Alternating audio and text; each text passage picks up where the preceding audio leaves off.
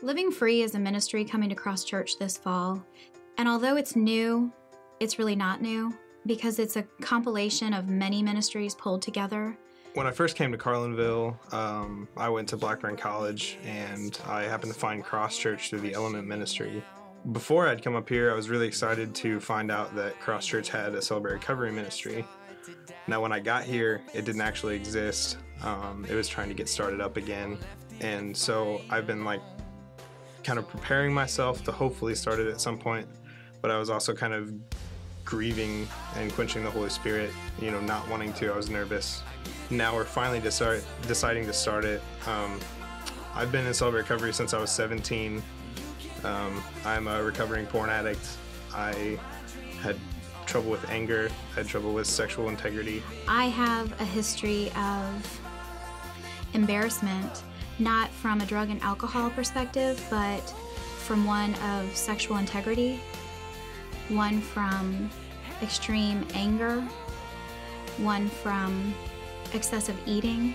This program has really helped me get through what I've been through.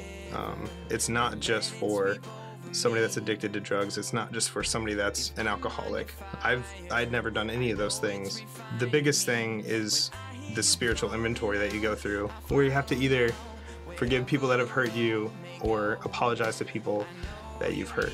Now, that was hard for me because of all the girls that I'd hurt in high school, the ways that I'd used them, the ways that I'd manipulated them.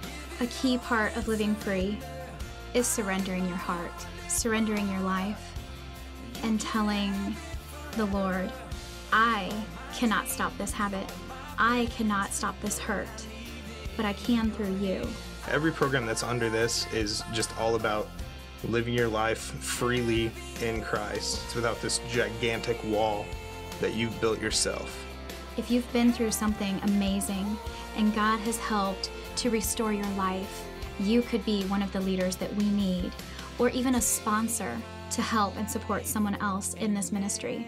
It's about opening yourself up and allowing God to change the things in you that are, hurts, the things that are going to separate you from Him. And it's just about drawing closer to God and making that a priority.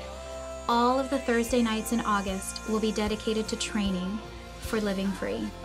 Come out to the Carlinville campus on any Thursday at 7 p.m. in August, and we will get you started with training.